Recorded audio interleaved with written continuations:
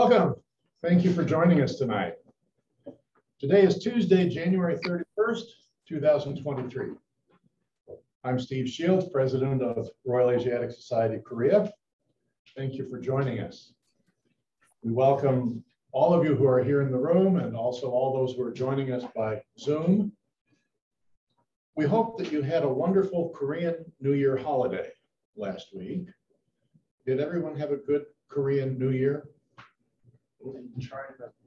What? Well, this is Korea, so it's Korean New Year. Yeah.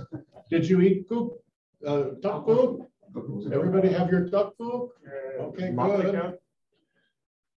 According to the new leadership of the country, it doesn't matter anymore because we're not going to use those ages, I suppose. As we get started, I want to express our sincere thanks to the Asia Development Foundation for their generous and continued sponsorship. We also are reminded to put our phones on vibrate. In addition to Asia Development Foundation, we also appreciate our many other donors, many of our members, many of our friends, big or small. The donations are very helpful and put to good use. You are cordially reminded that lecture content does not necessarily reflect the opinion or positions of the Royal Asiatic Society Korea.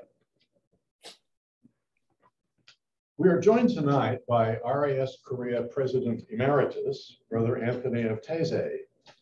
His lecture title is By Blood or by Sweat, Two Kinds of Martyrdom.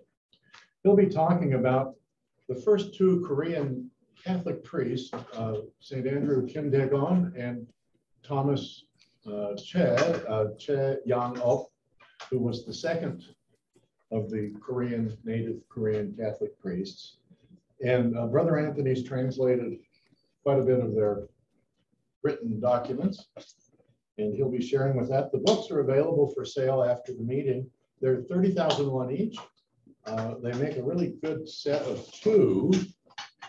They look nice. Should be a reduced price. Is it a reduced price? Should we reduce the price? What's our price that we should reduce it to? 20. 20 each. Oh, well, thank you. Okay. If you've already bought books, you get a refund. Reward for coming. That's your reward for showing up. Yes. St. Andrew, Kim Dae-gon, and Thomas Choe were born in the same year. They were the same age. And they walked together all the way to Macao. Can you imagine walking overland from Korea to Macao? That's a little bit of a hike, but they did it. And the stories, as you may know, Andrew Kim barely survived a year after his ordination, and he was captured and executed. Thomas Choe was not able to get into Korea for a few years after that, and he spent 10 years wandering all over the peninsula, sharing the news of his faith. So without further ado, we're going to turn the time over to Brother Anthony, whom many of you already know well. And when he's finished with his presentation, we will have time for questions and answers. So Brother Anthony, welcome.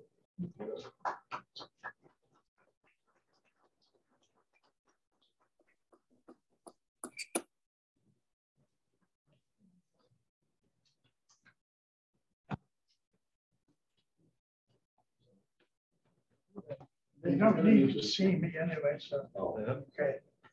Okay, we start. Second slide. Yeah.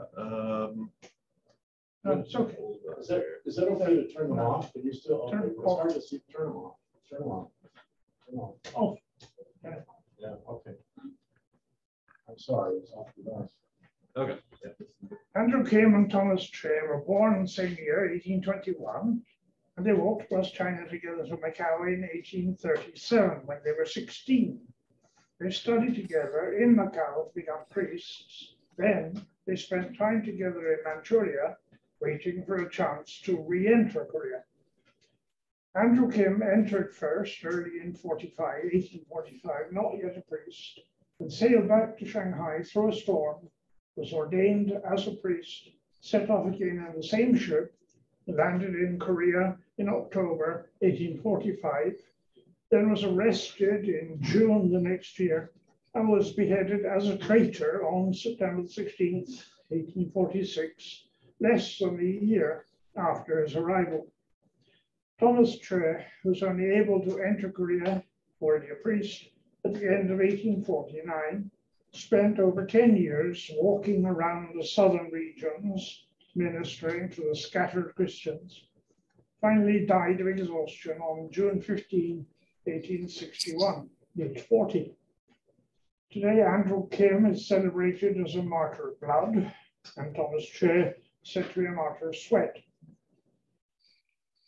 Let's change slide. Skip paragraph. Okay, skip paragraph. So both men were born in 1821, Choe Yang-ok being born a little earlier on March the 1st. Kim Dae-gun was born on August 21st. Thomas was born in Cheongyang-gun in South Chungcheong province, rural area lying between Buyeo and Gwangju. Andrew was born in the same province in Seoul, which lies between Danjin and Asa. But neither stayed very long in his birthplace. In 1827 already, Thomas's family moved first to Dong in Seoul, then, that was outside of Seoul then, and then to Gangwon-do, finally to Bupyeong near Incheon. At about the same time, Andrew's family left Seoul after a time near Seoul. They settled in Yongin, a little to the south of Seoul, in Gyeonggi province. Next slide. Similarly, both were the children of pioneering Catholic families. Thomas's family, father, St. Francis Choe Kyung-hwan, was born in 1805, and his grandfather, Choe Han-il, had learned about the faith from Ijun Chang, Christian named Ludovico Gonzago, and he was the great evangelizer of the region, and had been baptized together with his family already in 1787. That was only a couple of years after the church had been established in Korea, on the return from Beijing of Peter Yi Sung-hun, who had been baptized there in 1784. Thomas's mother, the Blessed Mary Yi Sung-ne, was born in 1801, and she was a member of that same Ijun Chang's family, and she married Thomas's father when she was just 17. Andrew's family had an even older Catholic pedigree. His older great-uncle, Kim Dong-hyun, had become a believer at the very start in 1784-5. Then he converted Andrew's younger great-uncle, Kim Han-hyun, who was later martyred in prison in Daegu in 1816. Not much seems to be known about the family of Andrew's mother. She was known always as Ursula. In later years, both of Thomas's parents and Andrew's father, St. Ignatius Kim Jae-jun, were martyred in 1839. Since the first baptisms in 1785, the Korean Catholics have been asking the bishop in Beijing to send them priests so that they could have access to the full range of sacraments beyond baptism, but in vain. The church in China was also undergoing violent persecution at that time. Finally, a Chinese priest, James Zhao Wenmo, was able to enter Korea at the end of 1794. But since foreigners, even Chinese, were not allowed to enter the country, he had to stay hidden. And even most Korean Catholics never knew that there was a priest in Seoul. Then when a violent persecution broke out in 1801, he surrendered to the authorities who had learned of his presence, hoping that the persecution would then end. He was martyred, but the persecution did not then stop. So from 1801, the Koreans kept writing to Beijing and to Rome, asking for priests in vain. Finally, in 1831, the Pope asked the Paris Foreign Mission Society to take responsibility for the Korean mission. One more slide. Microphone. Next slide. Yeah. The Paris Foreign Mission Society. The French church was still struggling to recover from the French Revolution. There were few volunteers for missionary work, but finally some would-be missionaries were found. The problem was how they could enter such a closed country. So for several years, French missionaries hoping to enter Korea lived in Manchuria, where the Catholic Church was already established. And the first apostolic vicar, Bishop Roudier, died there before he could enter Korea. Finally, in mid-January 1836, the first French missionary to enter Korea, Father Pierre Maubin, reached Seoul, and he immediately began to look for young Koreans who might be prepared for the priesthood. So on February the 6th of that year, Thomas Choe arrived at Father Maubin's house. 1 month later, on March the 14th, he was joined by another Korean, Francis Xavier Choe Bang-je. Kim Dae-gon had not yet even been baptized. In April, Father Maubin baptized him near his home in Yongin. July 11, Andrew Kim became the third candidate to enter Father Maubin's house. So all three of them set about studying the Latin they would need if they were to follow the courses in philosophy and theology required to become priests. It was clear that such studies could not be undertaken in Korea. Thinking that perhaps something would be possible in Manchuria, Father Maubin decided to send them there. And on December the 2nd, 1836, the three young men took a vow of obedience and stability. It's the next slide. Yeah, that's the vow. That's the text of the vow they took. And on the following day, they set off for China, arriving on December 28th in the house in Manchuria, where the French priest, Father Chaston, was waiting to enter Korea, which he finally did in 1837. Next. It was decided that they would be able to study in the relative security of the Portuguese territory of Macao, where the Paris Foreign Mission Society had its Far Eastern headquarters. There is, alas, no record of their adventures as they crossed the whole length of China on foot. It's hard to imagine how they survived.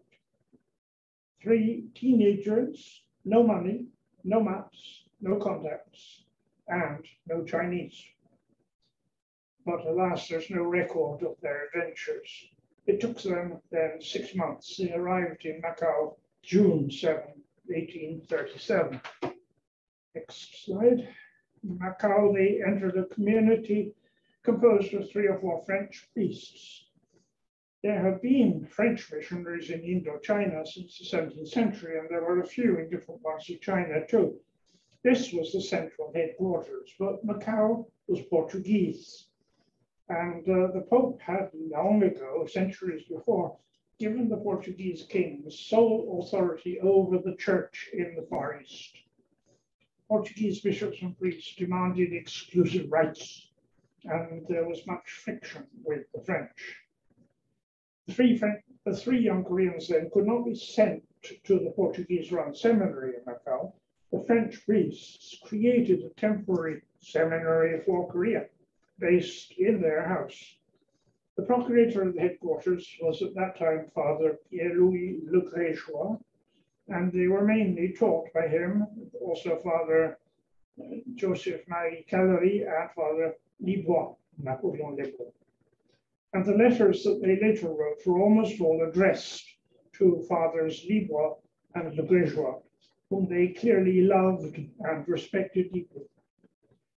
Like in every Catholic seminary at the time, classes were taught in Latin, and there was little time or encouragement for the boys to learn French.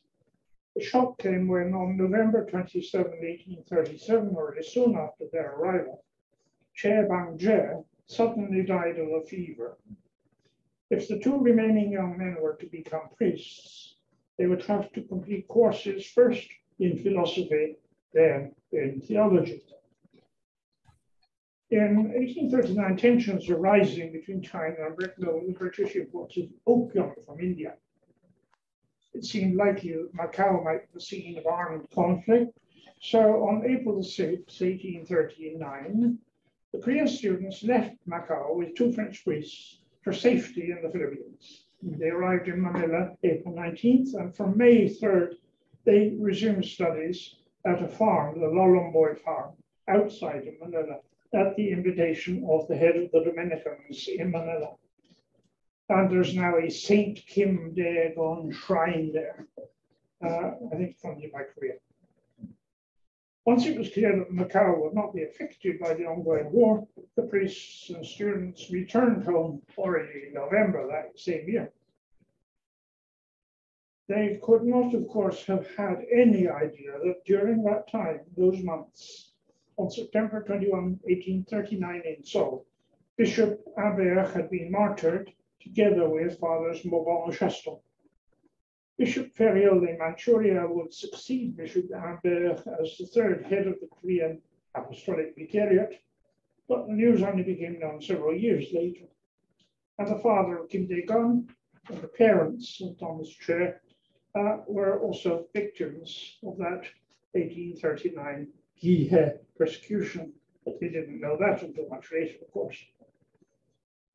On January the 8th, 1840, a young French missionary, Father Ambroise Mestre, arrived in Macao, helped teach the seminarians, and it was soon decided that he too should become a missionary in Korea.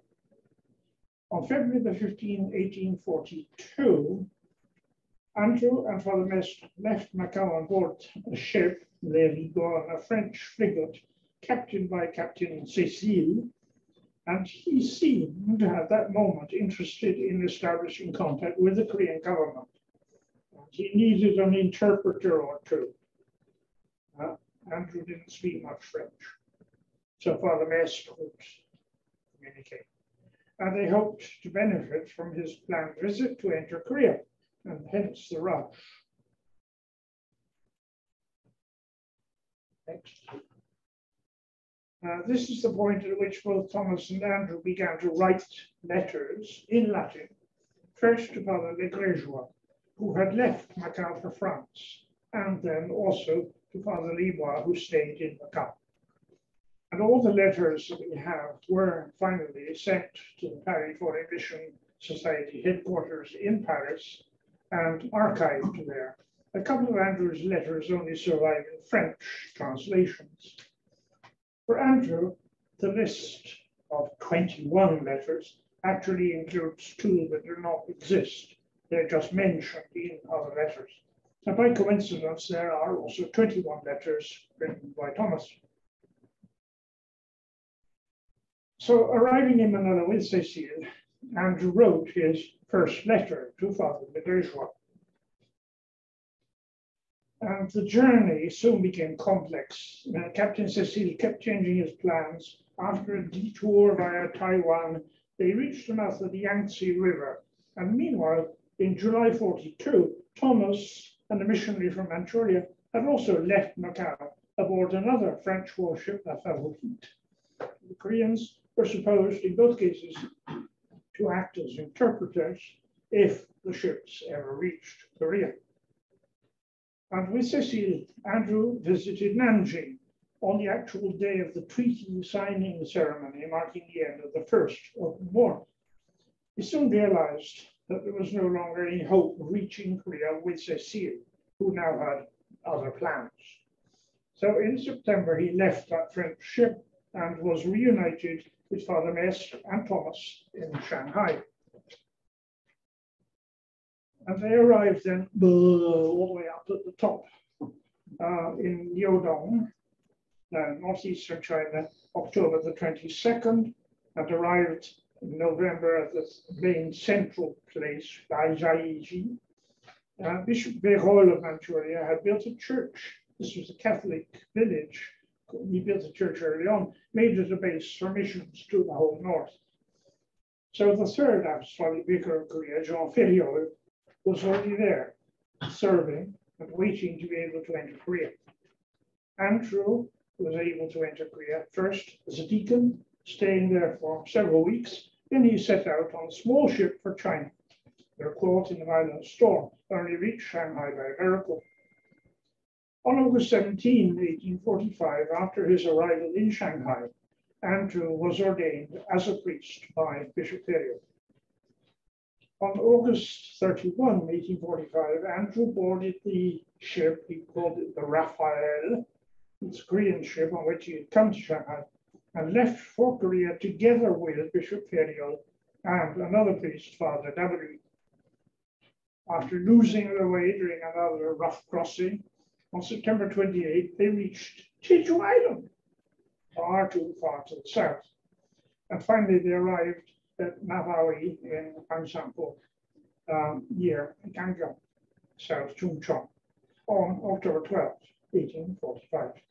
And Father Andrew could at last begin his brief career as a missionary priest in Korea. The most important difference between the two sets of letters is that Andrew Kim's brief letter 18, 21, is the first letter to be written from inside Korea. And letter 19 is already sent from prison after his arrest in June 1846. On August 26th, he writes a last letter to Bishop Ferrier from prison, the 20th.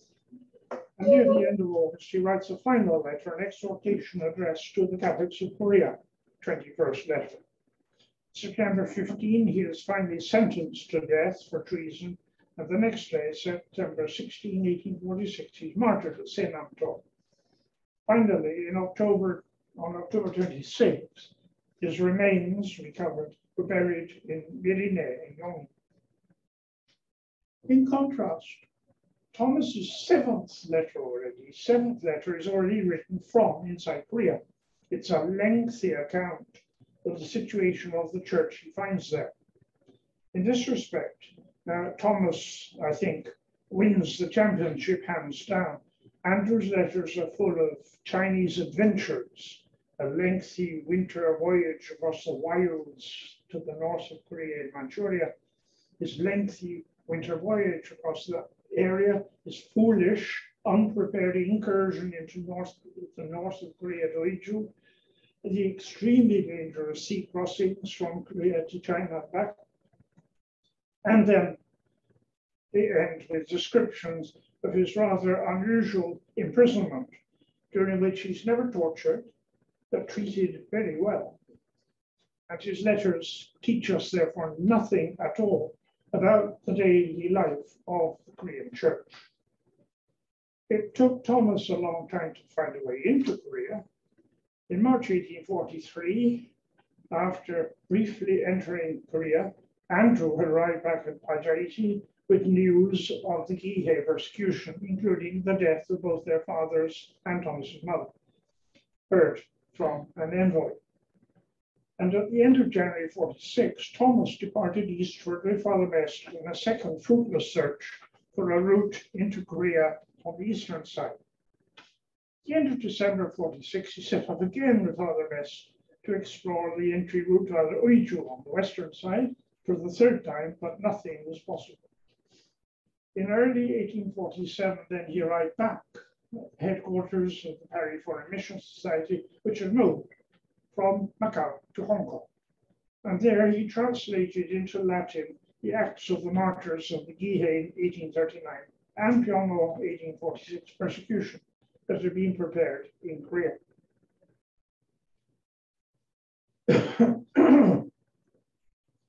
Returning to Andrew, on July 30, 1847, Andrew had set off for Korea with Father Mestre on a couple of French warships, La Victoire and La Gloire, in a fourth search for an entry route. And this is not Andrew, it's Thomas.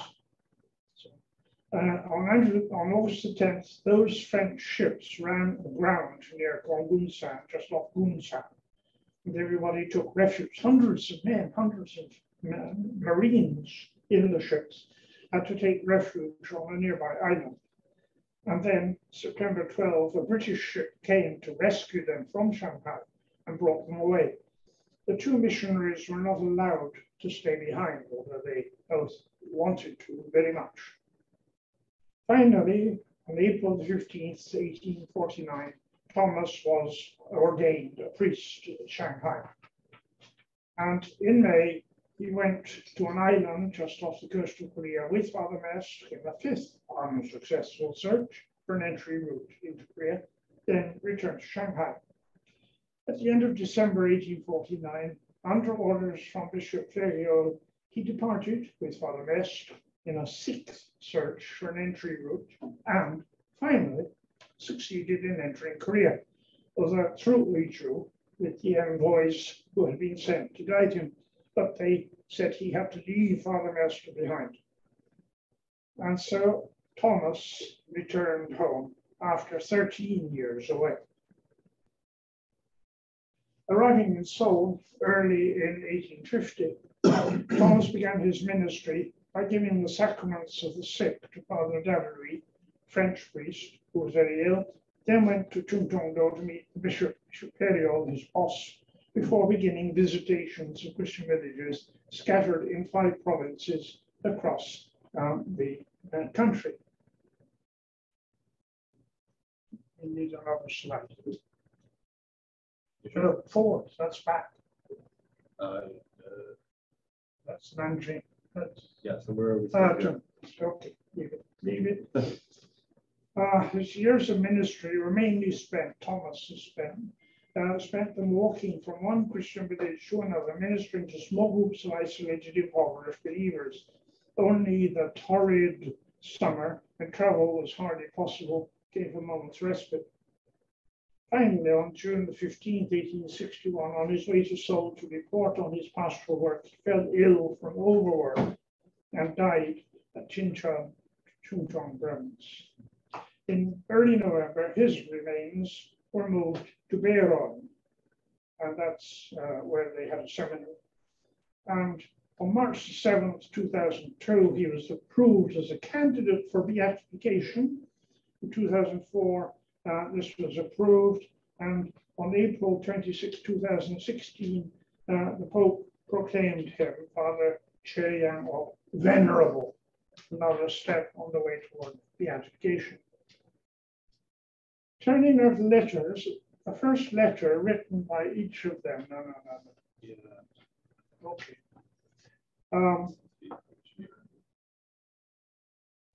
Each letter dates from the spring of 1842. Andrew's from the end of February, Thomas's late April. And he writes, going to the letters now, Andrew has already set off on board Lady Gun under Cecile and has reached Manila. And Andrew says he expects to leave for Korea immediately. But Thomas, still in Macao, says in his letter that Andrew is still there 2 months later. Thomas then writes nothing more until May 1844, by which time Andrew is writing his 8th letter, and Thomas's 2nd letter, quite short, simply reports that they're together in Manchuria. He has written nothing about the various adventures he had on the way there, whereas Andrew's multiple letters give a detailed account of the adventures and disappointments he experienced with Cecile and after parting from him. This one. In his 3rd letter for September 1842, Andrew tells how he arrived with Cecile in Nanjing in time for the signing of the treaty between England and China, ending the First Opium War, and he gives a quite detailed account of the contents of the treaty. However, he says nothing at all about the ceremony itself. Maybe they arrived too late to attend. And his 4th letter, although only written in Manchuria in December, describes in some detail their visit in Nanjing. They weren't allowed to enter the city, but they went to see the Bouncy Temple on its outskirts with its celebrated porcelain pagoda. And this account contains many details, including Chinese names, Chinese characters. So it seems that they must have had a guide who maybe wrote down the explanations. They couldn't understand each other. They could read Chinese characters. So it seemed, anyway, and maybe he took that with him. Soon after this, Cecil, having told him he couldn't possibly visit Korea, he left the ship. And Thomas, after a time, reached a similar decision. Next. Then comes an episode that shows Andrew's great self-confidence. The missionaries thought this was wonderful. It's a bit odd. They reached the coast of Liaoning province on another ship, Chinese ship, and on landing, they needed to avoid being stopped at a customs post. So they tried to avoid it by walking along the shore, but they're noticed by agents at the post who come running and try to arrest them or stop them. Andrew writes how he stepped forward and scolded them sharply for troubling innocent people. And according to one of the French companions, he spoke with considerable length and with great force. So the Chinese were abashed, apologized, and let them go free. Andrew was very clear he was a young man, very eloquent, and very, anyway. And the letter ends with the first vague news he had received, by hearsay, through a contact of the deaths in the 1839 persecution of the French missionaries. And at this point, Andrew says he expects that he and Father Mess will enter Korea in December. Then a shorter fifth letter to Father Libor, written a few weeks after the fourth, repeats the initial report of the persecution. Andrew and Thomas are both now staying in Manchuria. And Andrew's sixth letter to Father de Bourgeois, written mid-January 43, gives a fuller account of the 1839 persecution that he had learned after meeting a key member of the Seoul Catholic community who was on his way to Beijing with an embassy. And he now knows that the 3 French missionaries are dead, and that in addition, his own father and Thomas's 2 parents were martyred, while his mother is now homeless, reduced to total poverty. And after this meeting, he relates that he suddenly decided to enter Korea without any kind of preparation or guides. He doesn't tell us why he did that. He slipped across the border, close to Oichu. He was nearly caught. Then, after a couple of days, he was able to return safely to China. And this careless taking of unnecessary risks rather anticipates the way in which in 1846 he was caught. And in his 7th letter, he repeats the same story. There are no more letters written by Andrew until the 8th letter of May 1844. It's a brief letter mentioning the fact that he's staying with Bishop Ferial after a 2-month-long journey to Hunchun in the far east of Manchuria. In contrast, the 9th letter addressed to Bishop Ferial, dated from mid-December 44, is a lengthy account of this long winter journey. Curiously, this letter is only preserved in the French version, with a note that claims it was originally written in Chinese. It seems very unlikely, there's no way of knowing for sure. Anyway, shortly before he signed this letter, he and Thomas had been ordained as deacons. The Hunchun Travel Journal is a remarkable account of a winter journey across the frozen wasteland of the area to the north of the Korean border. It shows Andrew's sharp eye for the natural landscape, his critical view of the mainly poor pagan people he encouraged, including his experience of the superstitious Chinese ways of celebrating the Lunar New Year.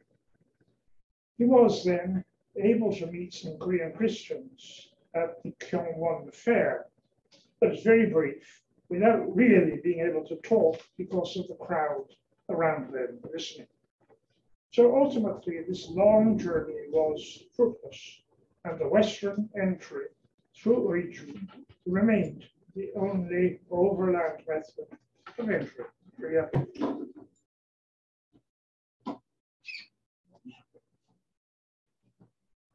Thomas wrote briefly twice to Father Bourgeois, 44, and at the end of 46, simply to tell him that he was still in Manchuria, waiting for a chance to enter Korea. Meanwhile, Andrew had been able finally to enter Korea properly in January 1845 with guides and reached Seoul, from where he wrote his 10th letter about the adventure of his arrival in Oichu, where he nearly lost contact with the guides sent from Seoul. On arriving in Seoul, he fell ill, then set about preparing a boat in which to return to China. He wasn't yet a priest, he had to get back. On April 6, 1845, he wrote to Father Libois his 11th letter, telling him some more details of the death of the 3 French missionaries in 1839, explaining also the political background to that persecution. And the 12th letter, dated the following day, continues to explain factional infighting in the Great Court. The 13th and 14th letters are brief notes from Shanghai to Bishop Father Libois, Bishop Perio, dated June 45, June 4, the day he arrived in Shanghai after a dramatic journey from Korea by ship through a great storm. In the long 16th letter of July 23rd, 45, also written in Shanghai, he tells Father Libois about the crossing in dramatic detail. It was truly a miracle that they did not drown. And he sends, with the letter, a lengthy Latin account of the Korean martyrs that he had brought with him, the translation of materials collected by Christians in Seoul. He had presumably translated it from Korean during his time in Seoul. It had survived the sea crossing. The short 17th letter was written the same day to Bishop Perio, who had been waiting for news of his arrival before coming to join him in Shanghai. And the equally short 18th letter of November 20 from Seoul tells Father Libois how the ship on which he was returning to Korea with Bishop Perio had lost its way in another storm, arriving off Jeju Island. He had been ordained a priest just before leaving Shanghai.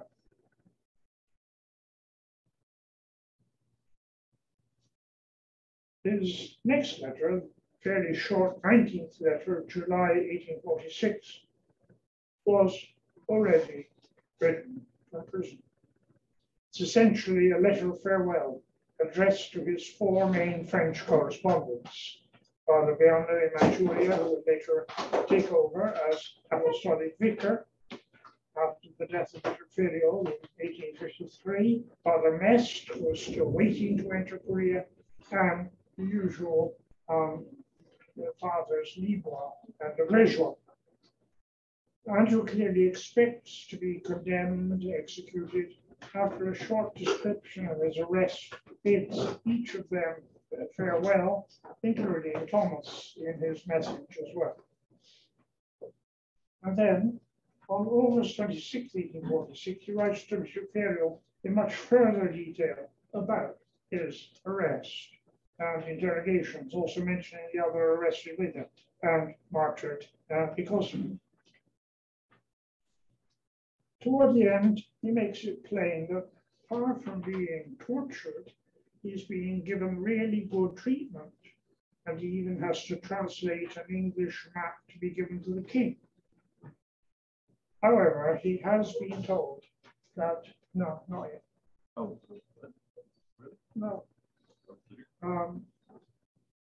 He has been told that a French ship had come to the Korean coast, and ends by warning the bishop that such ineffectual brief visits followed by rapid departures give a very poor image of France and can only harm the Korean Church, convincing the authorities that Catholics are agents of foreigners. And the irony of the situation is that the commander of the ship in question was none other than Captain Cécile, with whom he had first embarked in that attempt to enter Korea. Cécile could not, of course, have known that Andrew had entered Korea and was now about to be executed. Andrew's execution was finally decided by the emotion at court provoked by the arrival of Captain Taizé. Andrew was executed on September 16, 1846, the day following delivery of the sentence. He was not executed as a Christian, but as a traitor, mainly probably because of his unauthorized stay in China and his contact with foreigners. He was therefore given the formal military ritual with Zenanto instead of a simple beheading outside the small escape. So finally, October 26th, his remains were recovered by Catholic believers and he was buried in Merinek, Yongin, a Christian village. Andrew's final 21st letter is not in fact a letter, but a kind of exhortation written in Korean addressed to the faithful of the Korean Church. It's striking that all of Andrew's letters, including the account of his arrest in the 20th letter, show the same ability to relate clearly and calmly all the adventures that have happened to him, but tell us virtually nothing in detail about the people involved, the people he meets, whether visiting Nanjing, crossing the snowbound wastes of Manchuria, venturing unaccompanied into Korea, or carelessly allowing himself to be spotted and arrested on a remote Korean island. He's always equally calm and, above all, self-assured. One source of the trouble leading to his arrest was his determined claim that he was high-class Yangba, deserving respect. But that confidence in the Yangba was also visible when he was shouting at the agents of that customs post in northern China. So what might be felt to be lacking in his letters is any really religious, spiritual dimension or a real interest in ordinary people's lives. True, during the storm at sea, he baptizes one of the sailors, fearing they might all drown, and invokes the Virgin Mary, but he has nothing to say, for example, of the life in the Christian villages in China, where he spent quite some time. Also, nothing of the Christian community in Seoul, that welcomed him and prepared the report on the martyrs that he translated. Not wanting to be disrespectful, Andrew's accounts of his adventures sometimes read like something written by an adventurous young man fresh out of school, traveling the world before settling down. The tone often seems to be saying, look where I've been, see what I've done. Equally striking is the way he always has something to blame if things go wrong. It was Captain Cécile who decided to visit Nanjing. At the customs post, he was accompanied by Father Mestre and Father Brunier. Telling Father Libois about his journey across Manchuria, he specifies at the start that he was sent by the most illustrious bishop. And when writing to his four correspondents, his farewell letter after his arrest, he begins by specifying that he had gone to that offshore island as His Excellency Bishop Ferriol ordered me to. And the only exception is the foolhardy excursion to Oiju created in the 7th letter, that he does seem to have undertaken entirely on his own, on the spur of the moment, after meeting that Korean envoy and hearing of the death of his father. Anyway, Bishop Ferriol reckoned that Andrew Kim was not foolhardy, but audacious, and not arrogant, but eloquent. So he definitely approved. But then Bishop Ferriol also wrote after his death that he reckoned if he'd gone on being a priest, people would have forgotten that he was Korean.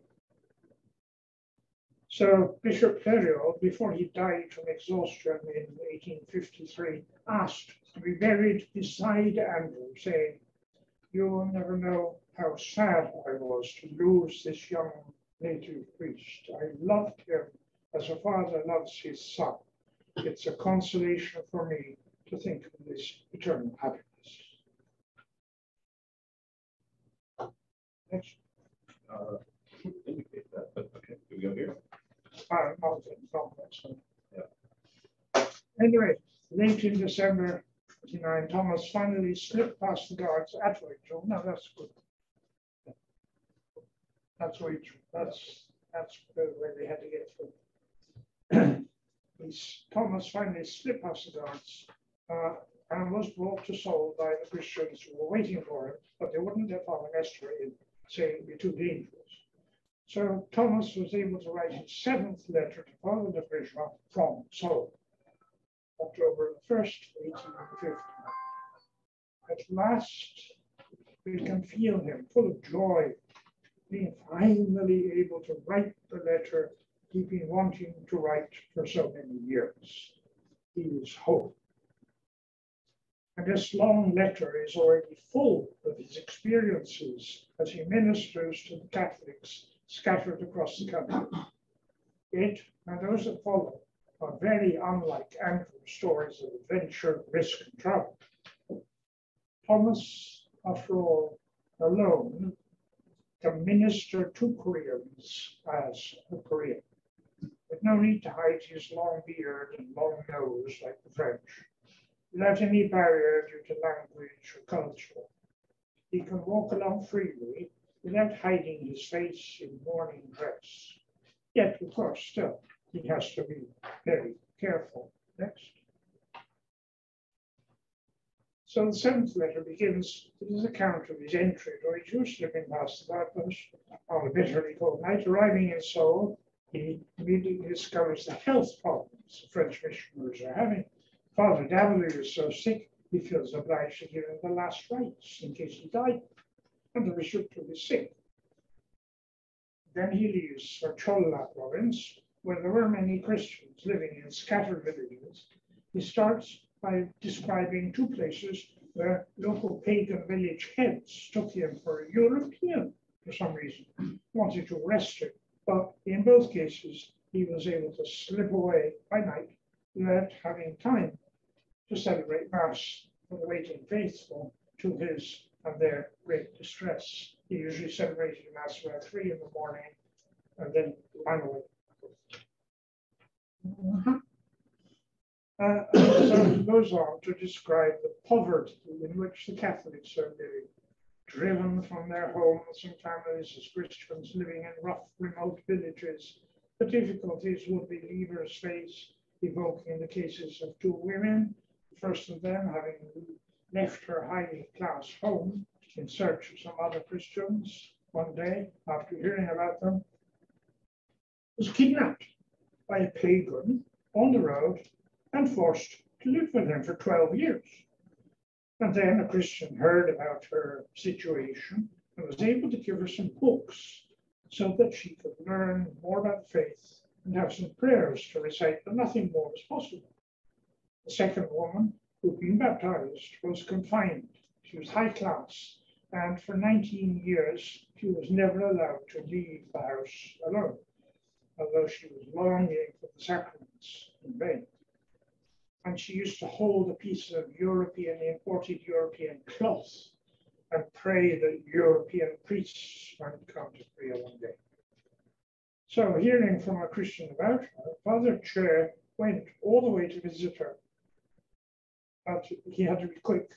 So instead of her making a spoken confession to save time, she wrote out her examination of conscience, sent it to him ahead.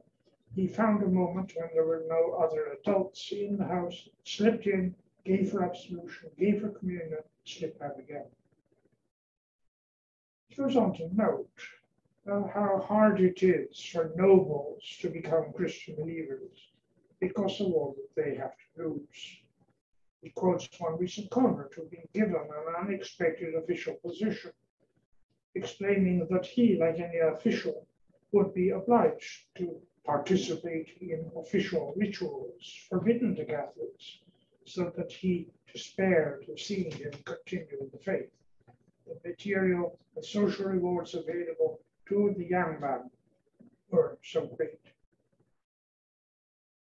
And in this letter, he returns to the plight of the high-class women who could never leave home. They don't work in the fields, they don't go shopping. He explains that all the Christians are eager for confession and communion, and they travel great distances for them, become very upset once the priest is leaving again. He moves on to another topic, the wish of many young Christian women to live as virgins.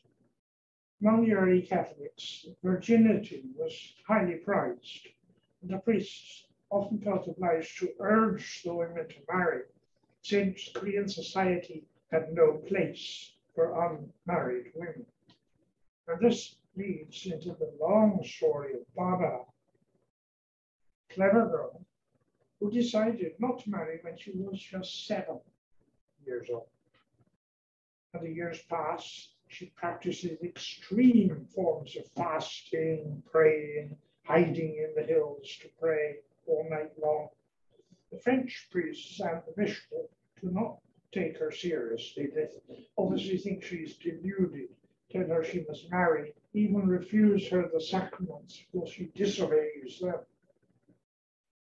Finally, Father Choe visits her. Again, he urges her to be reasonable. Then suddenly, she falls ill. She's clearly dying. She's only 18. And he gives her the sacraments, extreme unction. She dies, and he's overwhelmed with sorrow. Next. Finally, he talks about himself. Since arriving in Korea some 10 months before, he has walked about 5,000 leagues, 2,000 kilometers. He has visited 3,800 Christians. 1,700 have received communion from him, all in small groups. And he ends by describing the overall situation. And he asks Father Legrégeois to send him sacred pictures, crosses, and so on. That was from the previous slide. Yeah. Crosses to help the faithful pray. What strikes most in this letter is his acute awareness of hardship. Believers are prepared to face for their faith. The compassion he feels for their sufferings, his admiration for their intense piety, that can very rarely be confirmed by a visit from a priest or reception of sacraments. The Christian life was mostly lived at home, alone, with a few family members, if possible among a tight community of believers. There's a hint in this letter of tension between him and the French missionaries. For example, concerning the evaluation of Barbara's intense piety. And he was, after all, fully aware that the bishop had refused to give her absolution and communion 4 times, implying that he considered her misguided and disobedient. But Father Choe seems only too glad to have had the excuse of her sudden illness to give her the sacraments, and his response to her death expresses real admiration and affection. I will never forget her beauty and devotion. Next. The 8th letter, written 1 year later in October 1857, gives many more details of the difficulties and trials faced by Christians. One especially interesting passage is his translation of the response from the Korean government to the letter Captain Cecile had sent to the ministers after the shipwreck, describing the 4th letter, giving the government's reasons for the execution of the 3 missionaries in 1839. But still more interesting is his detailed account of the life and martyrdom of his own parents, which he felt had not been properly covered in previous accounts sent to the French. This very lengthy account has to be read in full. We cannot summarize. His father finally died in prison in 1839 as a result of torture. His mother was executed in 1840. The short 10th letter is dated 2 years later, November 1854. A French priest had arrived, only to fall sick and die at once, leaving them as undermanned as ever. Then another year passes, the 11th letter, October 1855. Written to Father Legréchois. It too is quite short, simply reports things are going well. He's baptized 240 adults.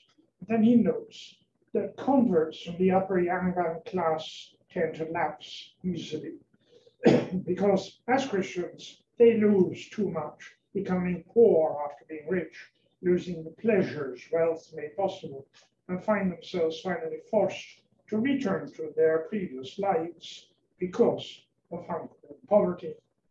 And he ends after adding a few more details about the death of his parents.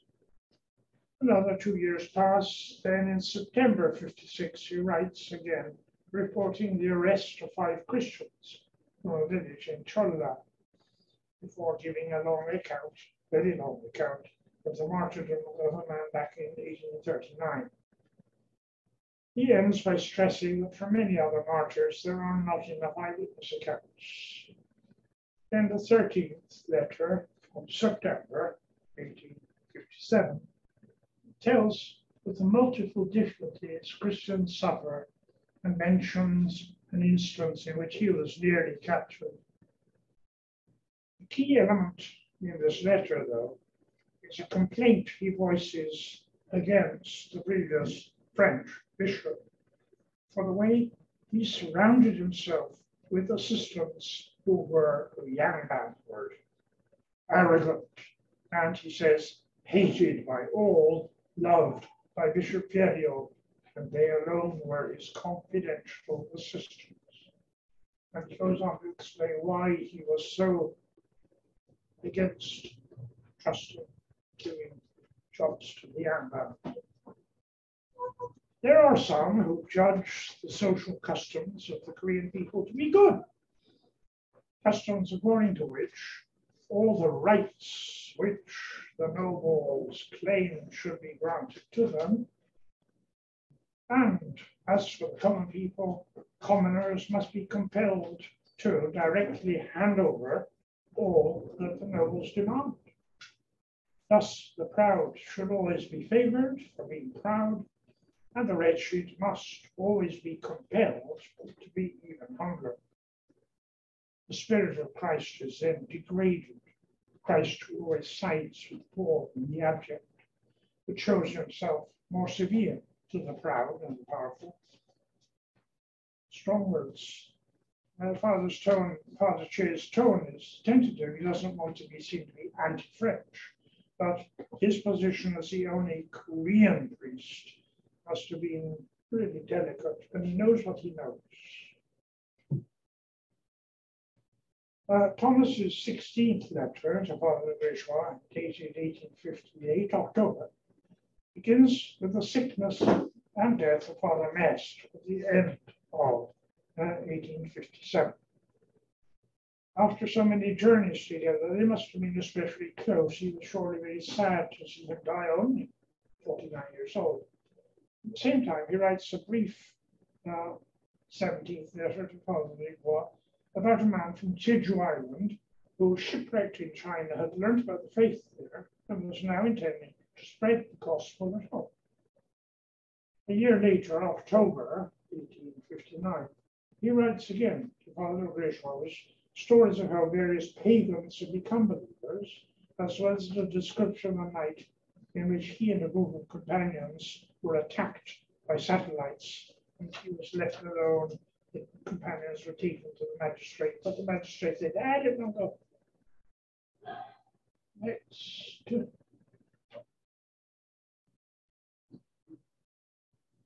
So the short 19th letter at the same moment to Father Legréchois only mentions the bishop's poor health, his own weakening body. He longs for the European powers to come and oblige Korea to open the mission as China had been forced to do after the end of the Second World War in 1860. The brief 20th letter to Bishop Beheaded in Manchuria, also October 59, evokes the overall situation and asks for prayers. And so the final 21st letter is addressed to both Father Libois and the bourgeois. This is 1860.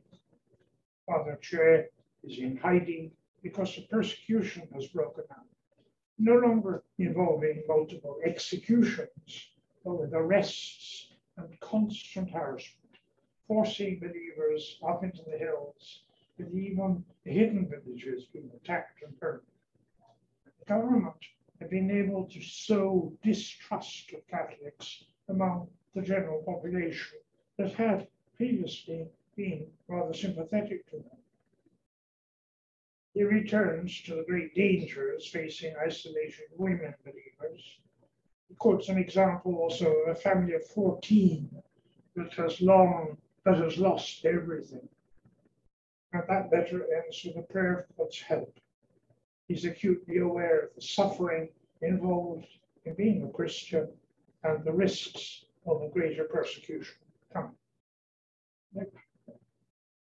And the following year, as he was on his way to Seoul to report to the bishop, overcome with fatigue, suffering from typhus, he lay dying in a village not far from the seminary at Beheaded, where the French missionary Father Courtier was living.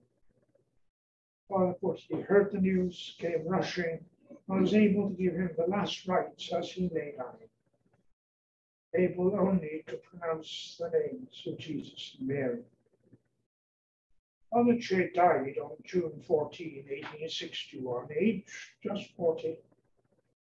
In the November following, his remains were taken to Beheaded and reburied there. His grave is still visible. It was only in 2002 that the Catholic Church decided he might deserve to be beatified. That was approved in Rome in 2004. 2014, the Pope recognized his qualities, authorized that he be termed the Venerable. That's the last step before beatification. And so far, the Korean Church has pushed in vain for beatification. The recent publication of his letters, as in English, is intended to give an extra push to the process. Last slide. 200 years after Thomas's birth, today seeing in his letters such intense compassion for the sufferings of the impoverished believers he met, his deep admiration for the way in which they practiced the faith, his veneration for otherwise completely forgotten humble Christian lives, his burning desire to give them access to the sacraments, walking hundreds of miles, thousands of miles, year after year. I can't help feeling that he is by far the greater saint of the two. But then, meanwhile, in heaven, Andrew Kim laughs and tells him that he reckons he was only canonized so fast because Koreans always want gold medals. And he died 15 years before him, so he came in first. The Venerable Thomas Choe laughs back and says he doesn't really care about titles, but he does hope the Korean Catholics always remember how important loving, sharing community is, and never let themselves be bullied by wealthy ambassadors.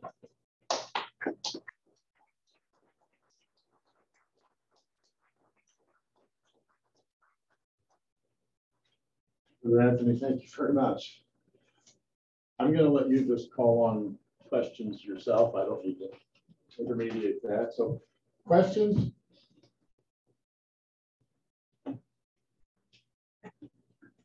Is there, I'm assuming in the letter he describes the fact that the government had encouraged more negative attitudes among the people. Is there other documentation, like the official records of something? Is there?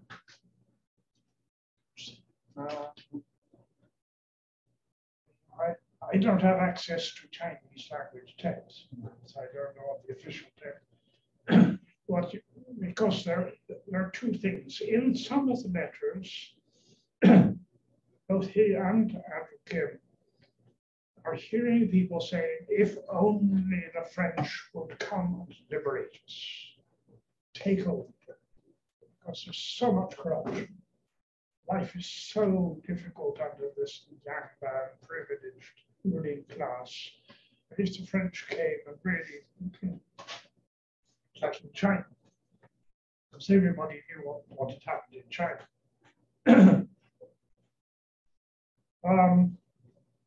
There is that, but the government, I think, was able, as we hear it in some of the letters, the government was able to play the anti-foreigner. And it's right through, it goes on, you see, into 1866 and 1871. Whenever the foreign ship came, whether it's the French expedition in 1866 or the American expedition in 1871, okay, they kill some Koreans, the Americans kill several hundred Koreans, then they leave. We won. The foreign devils have surrendered to our superior power. Because the French, they took one look at where Seoul was, because nobody had seen Seoul. So in 1866, they sailed up the river. It's miles from the river.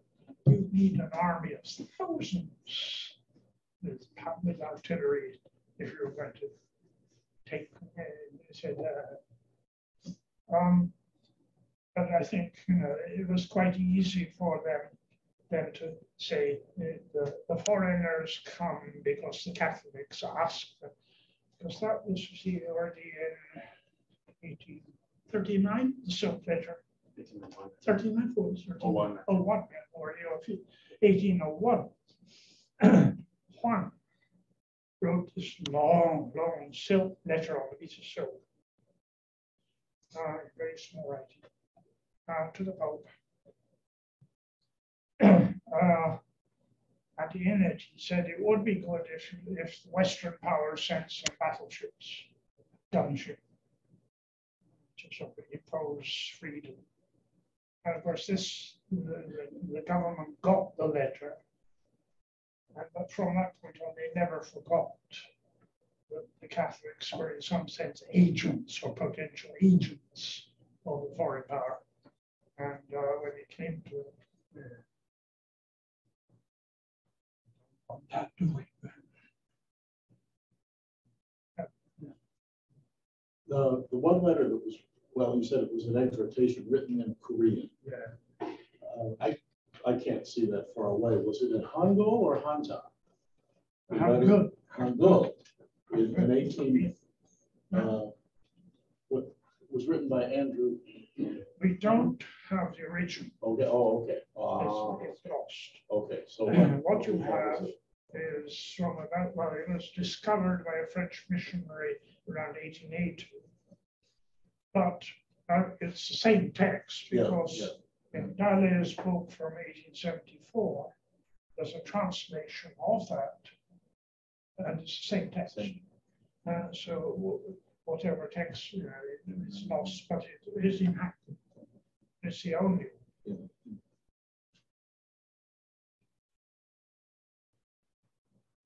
How hopeful are you that the beatification process will proceed? I don't really know. That's Rome's problem, or the hierarchy. They keep pushing. But I think they need a miracle.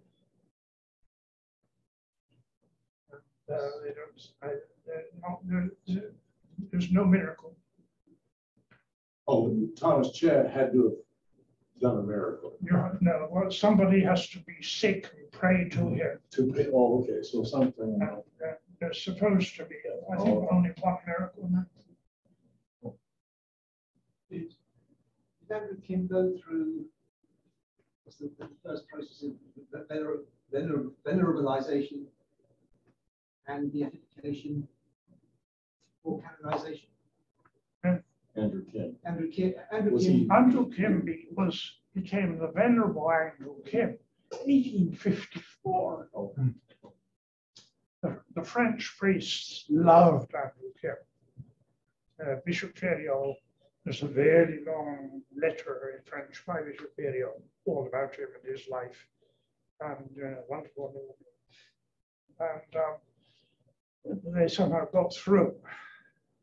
And so he was, but of course, I mean, then he had to wait all that time till he wasn't canonized until 1984 with everybody else. Right. There are the 3 stages. Yeah, it was beatification, the blessed. I mean, we had 103 blessed for all those years, some from the 1920s. There was the first beatification in Rome, a good number in the 1920s, and then again early 60s. Yes, so adding up to 103. So, but does it matter? No. Entitlement.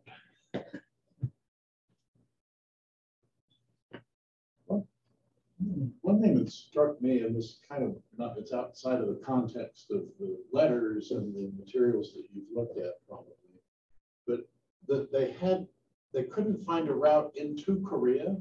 I mean, the shoreline is thousands of kilometers. They couldn't find any way to sneak in. I mean, were there that many guards and walls along the whole seashore? There was nothing. There was a huge wasteland stretching all the way across. So there was a deliberate policy, and it was totally uninhabited. And that is extremely wild. Read the account of his journey across the north of Manchuria. So you needed some kind of track to get through. And of course, it was also that you had to have a place where the Korean. So that was why they kept wanting to be able to come in by ship. But the Chinese ships, the fishing boats of the Chinese, came very close, but they never set foot because they weren't allowed to. Some things never change. Huh? Some things never change. Chinese fishing boats. They didn't have the proper masts, but no, they were, and the Koreans were not allowed to meet the Chinese fishermen. So the dream for a long time was like, oh, so well, he did come across there to Shanghai, pick up those 2 missionaries, bring them back. But the Koreans had no experience. He had a crew of 11 in that boat. None of them had ever been in the open sea. How they did it, is incredible. This is a tiny ship, no nails, no nails. And they had a dinghy, but they had to cut that off, and masks, they had cut the mast down. Wow. That's the most dramatic. Would be both dramatic and traumatic. I don't know what they did in the movie. Anyone see the movie? Is there a movie? Yeah, there's a movie. Oh, yeah. Yeah, but I haven't I seen didn't get that. much of a showing here as well. No. I looked out for that. I didn't see it. Big storm, well, in both ways, because then they got. I mean, they didn't have any maps, charts, anything. So, well, what's that island? Oh, teacher, go north. And everything took forever. Everything took forever. Months. What's your next project in regards to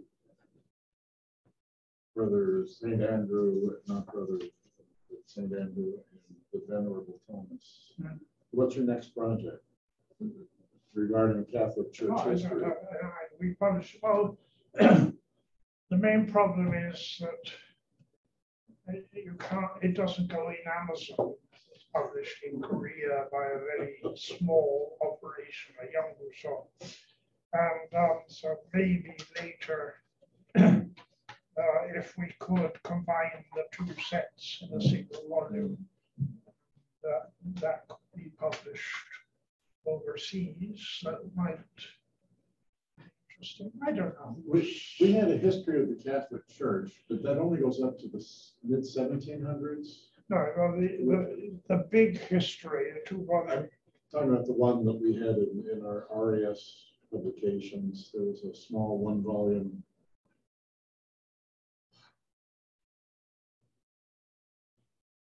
In English, it was translated from French or something. Oh, that was Medina. Medina, yeah, that's not. That was more about the Imjin Weran time. Okay. But there was virtually no contact. There was at least one. Cespedes came that he was a military chaplain for the Japanese.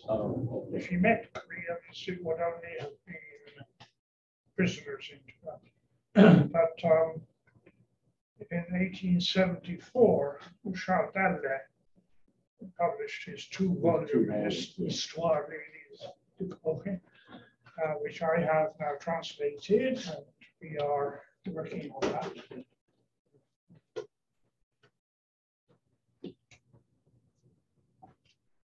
Well, thank you again very much for sharing with us. I appreciate all of your comments.